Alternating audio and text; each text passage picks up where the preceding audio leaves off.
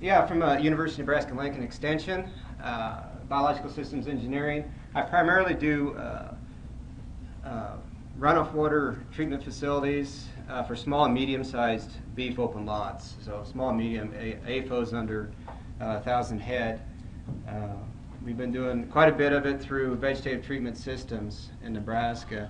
But back in 2008, crop prices are going up.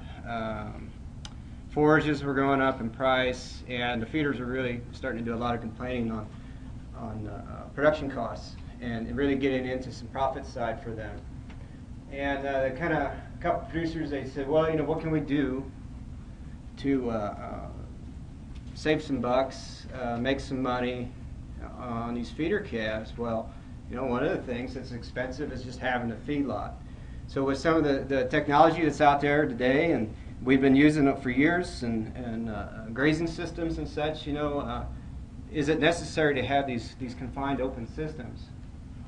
So the feed calves without the feedlot, these are some things that we're going to want because of it, reduce costs by not having those infrastructures and pens, the concrete, the steel, the watering systems, and all of that, waste treatment facilities, construction, and it's just getting more and more inflated and more expensive, so we want to pay attention to that.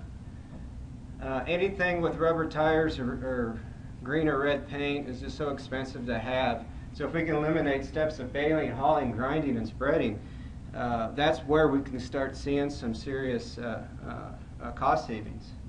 And labor. And labor is a biggie too. Reduce mortality and sickness in grazing operations, we hope. I've got some operations that are permitted or they're already exempted at their certain size. They'd have to do more paperwork or spend more money to add more pens, so maybe they want to expand without really building that infrastructure. And in Nebraska, we've got so much surface water and groundwater in Nebraska, and everything's pretty much connected. The environmental risks based off of that is pretty important. So we're going to have all the creature comforts of a feedlot, but without the feedlot. And so we're going to want to house these cows' calves using permanent or temporary fencing. And primarily we're going to be doing, my idea on this was into irrigated, center pivot irrigated forages or crop residues. New materials, polywire, step-in posts. Gallagher's got the tumble wheel for cross fencing. We developed the A-post and a pivot fence. And all those things can help reduce labor and costs and things like that. Dust and mud. Dust is going to be a big problem for us this year. It has already been. Mud, if or whenever it starts to rain again. Be able to leave residue is also important. We're going to leave this field ready to plant something into it the following spring or winter wheat in the fall, so we want to make sure we got plenty of residue for our no-till systems. Now I'm targeting our windrow grazing up to 90%. I know we can get to that point, and I'll show you with some of our case studies that we did. Labor issues is a huge problem, and it'll always continue to be a major problem in Nebraska for us is labor. And then UNL, Jerry Valesky and Aaron Berger did a great study about 14 years ago on window grazing out of North Platte, and they got this NEP guide, and if you're interested, it's on UNL publications. Just type in windrow grazing and this will come up. And it really went into quite a bit of detail on a lot of the advantages of windrow grazing. But a lot of it is in, we're eliminating a lot of pieces of machinery, and that's where the big advantage is. So about, I don't even remember what year it was, 2010 or somewhere in there, we developed the pivot fence. I've got an irrigated field that already has a structure out there that's movable, remote controlled. Why not can't we use it as a cross fence? So we started, how can I make this center pivot into a cross fence? Do irrigated forages, windrow graze it, or green crop, standing graze, and then take the calves or the cows to the field instead of taking the forages to the feedlot. So windrow grazing, if we've got quarter-mile long pivots, half-mile long pivots, we can use it as a labor reduction tool. Portable fencing, one of the problems with portable fencing is, again, manually pick it up and move it, and when we get into frozen soils, it's not a lot of fun, you know. It's not even, so with the pivot, we can take care of this. It has to be simple and easy to install and remove, and no alterations to the pivot. It has to fit. Nebraska, we're lucky, the 4 major pivot manufacturers are in the state, so we want to be able to fit on all their makes and models too.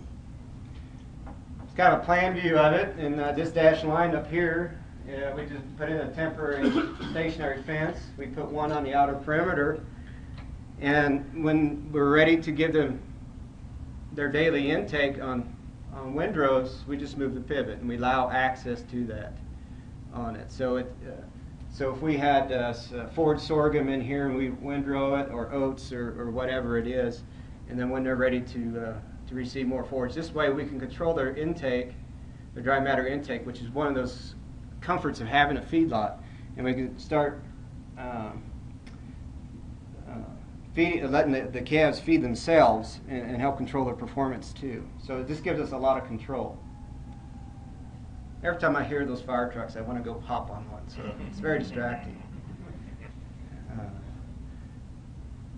So the 3 major components of the pivot fence is truss rod hangers, dry pipe clamps, and a wire tensioning system. And that was actually the simplest thing to solve, but it took me quite a while to figure out how to do it. And there's a long story behind that if you're ever interested. But it has to do with the fire too. The truss rod hangers, you know, every center pivot has trusses, so that'd be an obvious point that we could make this a universal fit. We clamp them on. We have a vertical adjustment on a post, and then we got an insulator down here. So you got sand hills, or you got big canyons, or whatever. Pivot tracks go up and down. So sometimes we have to push the wire down, or sometimes we have to hoist the wire up, and then use it between the tower spacing. And have it easily to adjust. This is going to be a pressure point. This is where the calves are going to come up and graze, so we want to make sure that wire is doing its job. Here's just a pipe clamp over the we built with an insulator on it. This helps it from grounding out on the drive motor or the drive pipes. Like I said, this is kind of our simple thing. One of the things, you know, we got ice and snow.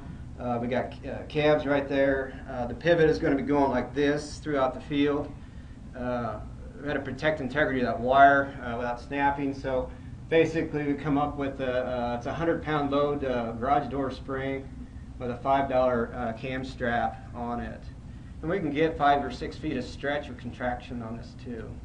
And that really helps. And it's up, we use it at the pivot point where the control panel is, so the producer can, in a matter of seconds, can set the tension on that wire as he's moving that pivot.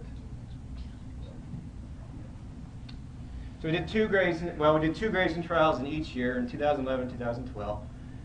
Irrigated wheat, we chased it with fall oats, and then we grazed the oats. And then we did a corn stalk one in 2011, and in 2012 we did basically the same thing. It was a little complicated on this 2011 fall oat one because Dwayne started drilling it on the 8th, on a half of the pivot, and then he got a little rain, and then it took 4 days for he can get back in there. But it did give us 2 significant yields, almost 0.8 of a ton on dry matter reduction just by that 4-day period. It was kind of strange. But just because of that, you know, if you weren't so lazy and you would have drilled the whole field, you could have had the whole field at that $25 range. And but still, it worked. It was great and worked well. We did lose a little bit in the windrows on quality, but it was still pretty good forage. We weren't that sad by that. We ran about. We had some calves. We averaged 328 feeders for 53 days on that south half. Dwayne raises a lot of corn and pinto beans and Great Northerns, so he wanted to spend time harvesting, not messing with his calves. So he did do check and inspect and check the water, but he did not want to get in there and start windrowing like I wanted him to. I'm like, well, that's okay. So he just grazed it standing up, and this was at 2.8 ton per acre, so it's pretty heavy oat. And they ended up lodging quite a bit of it by pushing a lot of it down or going after some volunteer weeds. And so we only got half of it. Well, okay, that's just that much residue that's there for his corn crop the following year. Is it because you're so dry you can windrow and leave it lay out there forever, or what? Yeah. If I did that, it'd be a rotten mess. And it's just like haying. You know, we used to do a lot of stacking, you know, cage stacks and slide stackers and things like that. And you put a windrow up right, and you rake it together. It's basically a stack. Instead of a 5-ton stack being 20 feet high, it's a mile long. And it sheds the water, and as long as you got the minimum much touching, it'll stay cured quite a while. But if you're in a 30-inch rainfall area, like eastern Nebraska, I don't think I'd do it. But this was down on the Colorado border. Most of Nebraska and High Plains country, I would feel really, really good about it. But if it's cured before it starts snowing or raining on it, it'll really keep. But if it's just as like baling, if it's you layer down and you get a bunch of rain on it, yeah, it's gonna decay rapidly. Oh, fire trucks.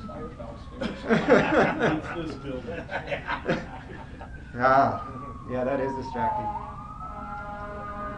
Oh man. Okay, but look at our prices per head per day. Now that is just the forage and his labor and the fencing. That is not the land values. We did not disrupt his crop rotation. So I had a struggle. I just kind of kept the land out of there just to kind of keep things even. Forage intake at 13.5 a day, and Dwayne just did a move of the fence every 3 days. So there's the calves out there. This is in that 2.8 ton oat. You can see the oat. You can see the oat over here heading out on the south half of that field, and the north half it's not. So there's your difference in part of the yield. This was taken, I think, third week of October. The calves go right up underneath that wire, and once that's all right. They get the best part then. Yeah.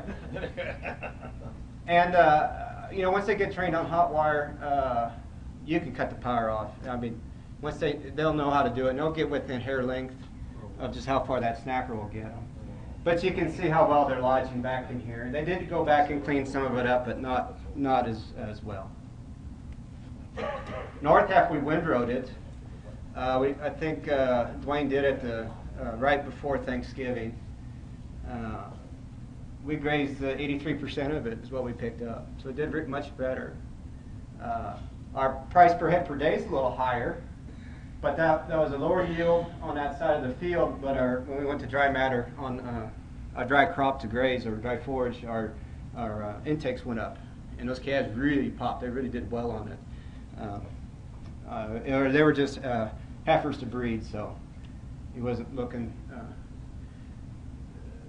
to gaining a lot of weight on them. So they were just grazing. On the left, the calves are sitting there waiting for that pivot to move, and they just sit there patiently and they just stare at it. And they'll hear the motors start turning, and they get really excited. It is everybody I took out here to this. You know, it's like, oh, look at, there's the fence and here's the windrows, but the calves turned into a bunch of comedians, and they were so much fun to watch their behavior. There's about 350 of them. That's a 1,500-foot long pivot, 9 towers in Matic, and a portion of them figured out that tower 7, 8, and 9 move faster than tower 1, 2, 3. But some of the stubborn ones over here, they'd wait probably 20 minutes before a windrow would open up.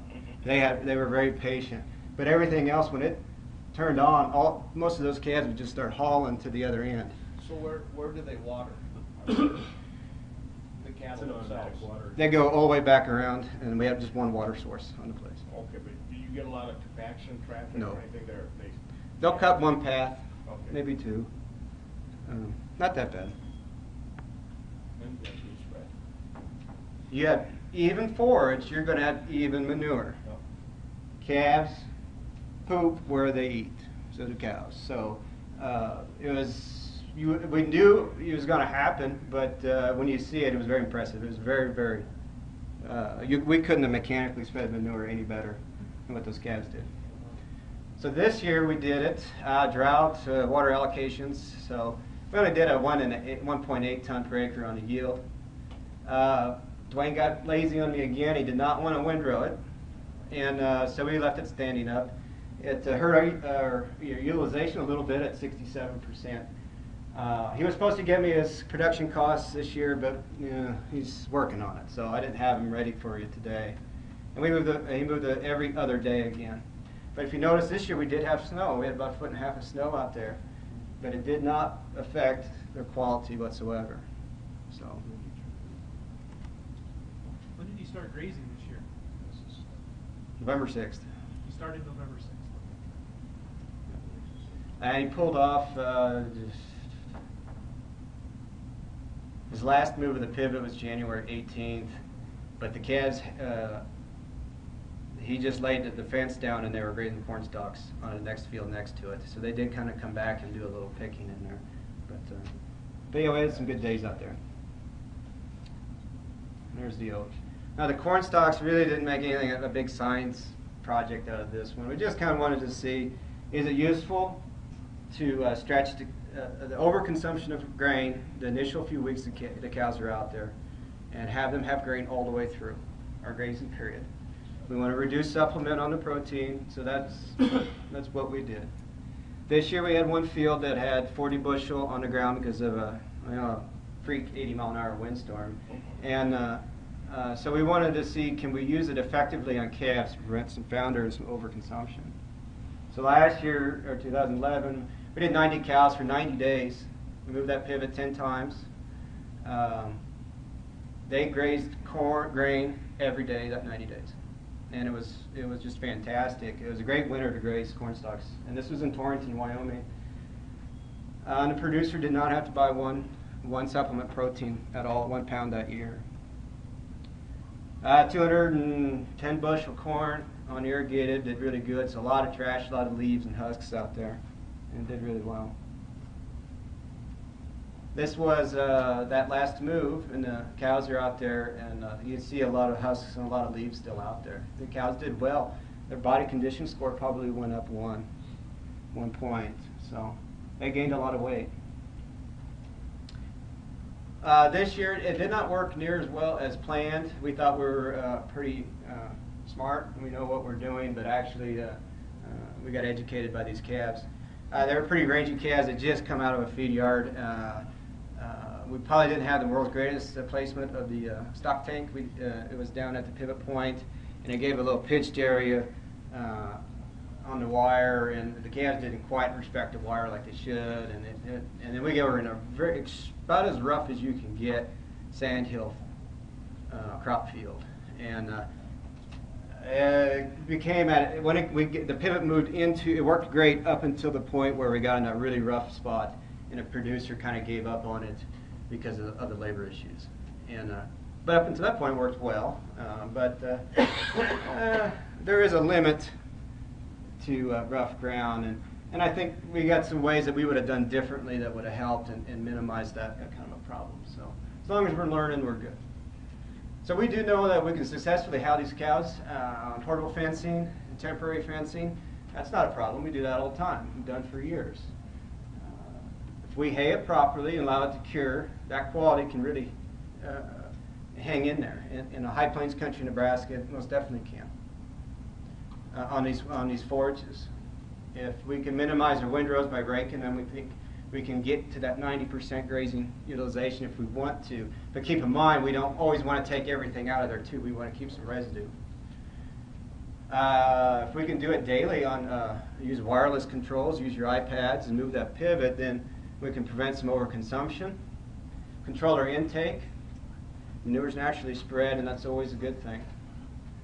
On calves, especially on some of these ranchy calves, I think we would introduce them in small groups, bring them in for a few days, and then bring another load in, and kind of let the ones that have been there a while educate the new calves. And we do a little bit different on stock tank placement, and just have a little different initial approach to it, because the behavior of the calves, we thought, okay, we're going to have some human interaction, more human interaction than a feed truck zipping right past them. So we knew that their behavior was going to change. I didn't realize how well they were going to, or how, have you ever been around 750 bucket calves? and try to get out of the gate by yourself. Yeah, it's a 30-minute process. If you want to know. I took Jared Vleski with me out there, and I said, whatever you do, don't leave the doors open on the pickup. He goes, why not? Because they'll come inside, and they did. And thank God University Motor Pool did not have a camera out there seeing a 600-pound heifer inside of the pickup. Brand new Chevy pickup. So, but their behavior within days. Dwayne going out there, driving to the pinner point, open up the control panel, and their calves are all just happy, and they go take their spot out there when that pivot starts to move. And that little interaction really changed their behavior. And it got to a point, now he just drove these calves there, they're 2 miles away. This one this year was 3 miles away. And he just drove them back and forth. We didn't set up any pans or corrals or anything. He just drove them back and forth. And that last time he did it, I think he did it twice. That second time he did it, he just opened a gate and the calves just walked home, 400 head. So the behavior and the disposition was a huge component that was very impressive for us. So we enjoyed that. But I got questions or. We've got time for one quick question if there is. Were you happy with the gains on those calves in that forage system? We were looking at bred heifer, so he was only one to 1.5 pound per head gain. So we didn't supplement him any energy or anything, and so yeah, he was happy with that. We haven't done it with feeder calves where we did want to push our ADGs or anything, but we know that we can do it if we want to. Okay, thanks.